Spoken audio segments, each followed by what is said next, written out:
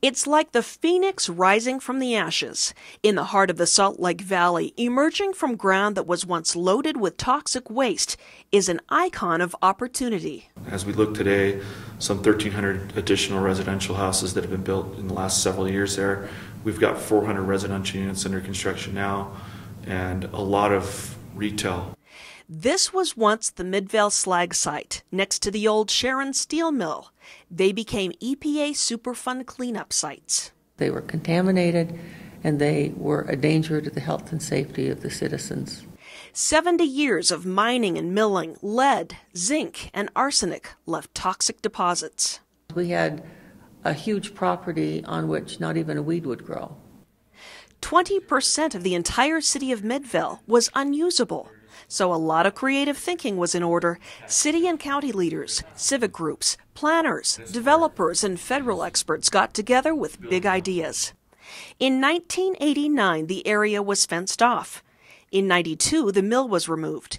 In 95, groundwater monitoring began, and in 98, contaminated soil was removed and replaced with clean soil. In 2006, the majority of the cleanup was finished, and the development began.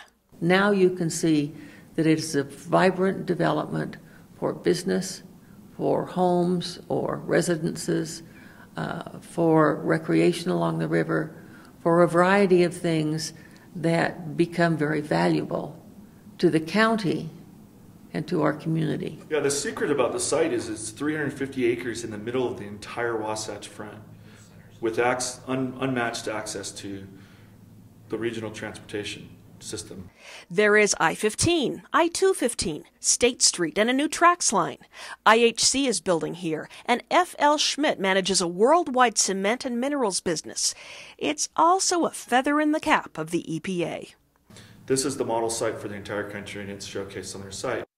Midvale's Bingham Junction is providing a shot at the American dream in tough economic times, and its infrastructure is bringing valuable resources to the city. We would collect several $1,000s, maybe $2,000 of property tax, and today it's well over $150 million. This is a thriving example of people working together to solve problems.